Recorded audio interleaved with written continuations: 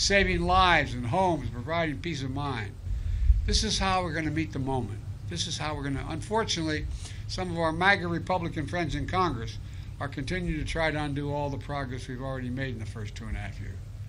They were holding the country hostage over the debt limit unless I would gut the climate provisions of the Inflation Reduction Act.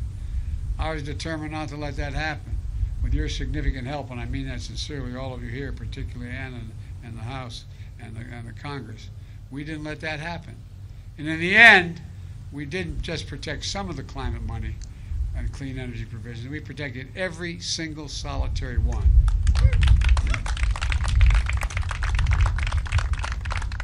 But this ain't your father's Republican Party. They're back at it again with another bill to repeal the same provisions.